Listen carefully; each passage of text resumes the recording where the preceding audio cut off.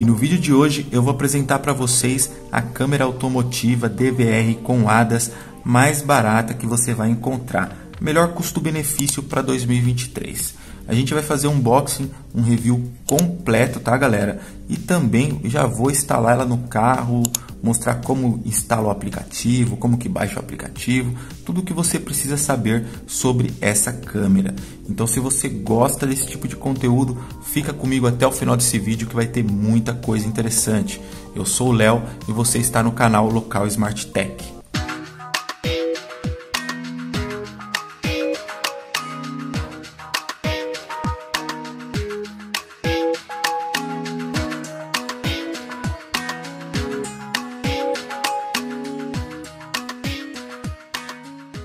Bom pessoal, não se apegue muito nessa caixa, tá? Eu comprei algumas, né? Algumas para revenda, instalei no meu carro também. E embora tenha comprado com o mesmo fornecedor, algumas veio com uma caixa diferente, tá? Era uma caixa um pouco com papelão aqui, um pouco mais grosso, né? Eu acho que eles estavam, como essa daqui é custo-benefício, né galera? Eles estavam gastando, acho, muito com embalagem e fizeram agora com esse papelãozinho aqui um pouco mais fino, mas embora venha da China, né, ó, não teve nada danificando a caixa, tá?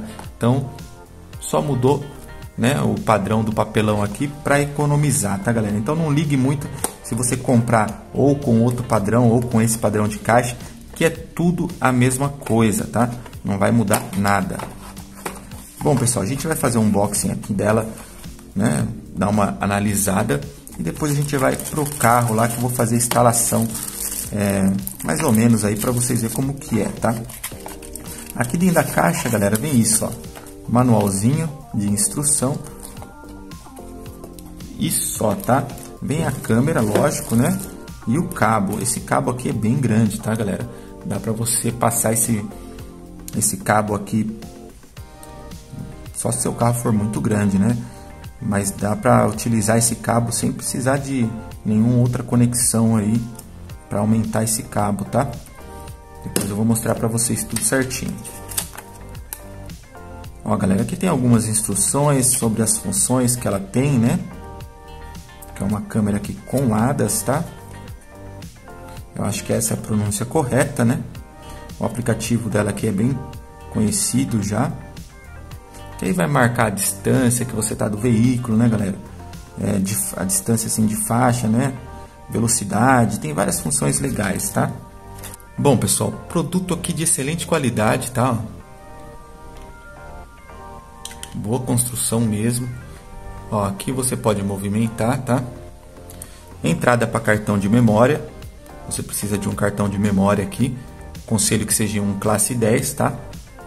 Aqui, galera, ó, é uma dupla face que você vai tirar essa parte para colar no para-brisa, ó. Vamos fazer aqui, ó. E ela solta, tá? Então você pode colar só a peça, depois encaixar a câmera. Isso daqui também, galera, tem gente que usa, por mais que essa câmera seja uma câmera com ADAS para filmar seu trajeto, né? Por segurança aí de acontecer um acidente, também para você ter aquelas funções de que vai mostrar aí a distância que você está do veículo da frente, a velocidade que você tá, as mudanças de faixa. Tem todas essas funções, né? Um acidente que você pode estar gravando aí caso aconteça, né? Você pode estar provando alguma coisa aí, né?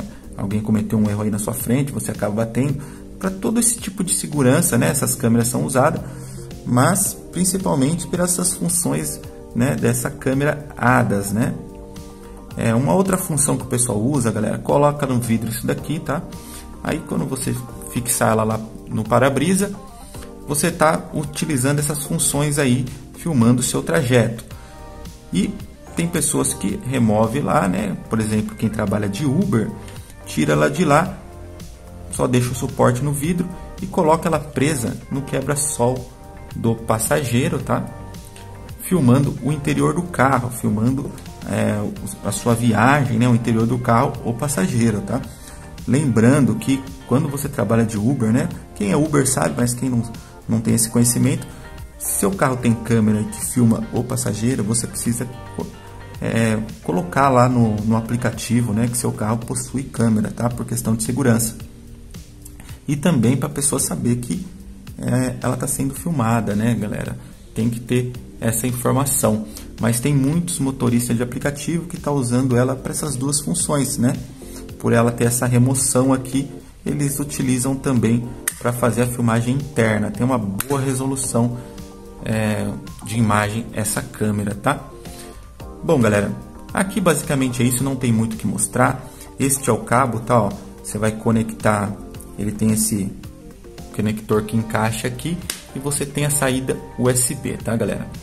Essa saída USB você vai conectar ou na sua multimídia, ou você pode colocar aquele adaptador USB para tipo C e conectar no seu celular. Ela também vai transmitir a imagem para o seu celular. Se você quer filmar, como eu disse, que os Ubers estão utilizando aí, né? Filmar o interior do carro, claro, você não vai deixar a câmera ali na tela da sua multimídia mostrando, ou no seu celular. Então você pode também conectar no seu rádio. Ela não vai transmitir a imagem diretamente ali para você, mas na hora que você conectar no USB para ela funcionar, né? Para ela ter energia para estar funcionando, ela já começa a gravar automaticamente para o cartão de memória. Você só não vai estar vendo a imagem transmitida ali ao vivo, tá? Agora eu vou mostrar para vocês como faz a instalação, o aplicativo, tudo muito simples e fácil. Então eu conectei aqui o cabo dela, tá, galera? Ó, bem ali, ó, nas entradas USB, tá? Ele tem esse adaptador aqui, ó. E ali tem a entrada USB. Conectei ali, galera. Ela vai acender uma luz. Ó. Tá sem o cartão de memória minha, mas ela vai acender uma luz. Que aí ela já tá ali ligada, tá? Eu vou vir aqui, vou vir na parte de drive USB e vou achar o aplicativo que tá dentro dela, tá? O aplicativo tá dentro dela. E vou baixar o aplicativo, ó, instalar o aplicativo. App instalado, vou abrir o aplicativo. Aqui o aplicativo já está funcionando. Aí você tem várias funções aqui no aplicativo, tá? Deixa eu deixar ela numa posição aqui, ó. Aqui, pessoal, a gente tem, ó, microfone para gravar, cadeadinho para tirar uma foto. Olha lá, já bateu a foto, ele vai pedir o cartão de memória. Aqui tem mais algumas funções, tá?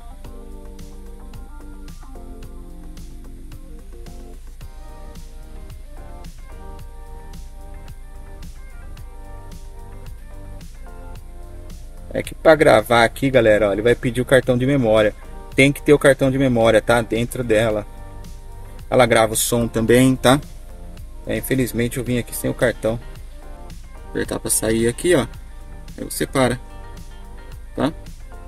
Então é isso, galera. Vídeo rápido, meio sem jeito aqui com o celular na mão, só para mostrar para vocês. Então é isso, pessoal. Espero que tenham gostado do vídeo. Se gostou, deixa aquele like, se inscreva no canal e ative o sino de notificações. Até a próxima. Fui.